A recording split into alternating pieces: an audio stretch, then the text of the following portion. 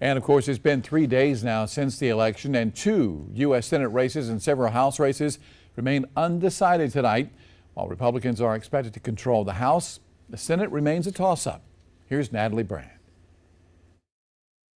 Election officials are asking for patience as they continue to count votes, with several prominent races hanging in the balance. People are very anxious to get the results. One result that came in Friday night, CBS News projects Arizona Senator Mark Kelly won re-election, defeating Republican Blake Masters. In Maricopa County, Board of Supervisors Chairman Bill Gates criticized those who have questioned the process, like Republican gubernatorial candidate Kari Lake, whose race with Democrat Katie Hobbs is considered a toss-up. We're doing things the right way, and that someone from here would suggest that we are doing something wrong, that's frustrating. In Nevada, Governor Steve Sisolak conceded to Republican Joe Lombardo Friday night, but still outstanding is the Senate race between incumbent Catherine Cortez Masto and Republican challenger Adam Laxalt. We're doing everything in our power to move ballots forward just as quickly as we can. Meanwhile, sources tell CBS News former President Trump will announce his presidential campaign next Tuesday.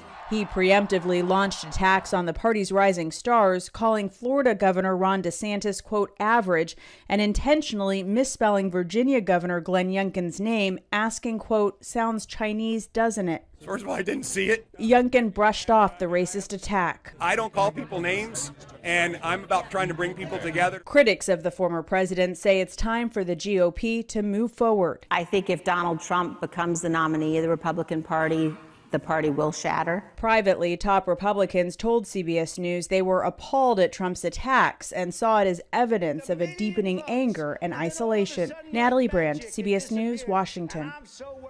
And tonight, some members of Congress say the midterm results is a sign that the former president's dwindling appeal to voters.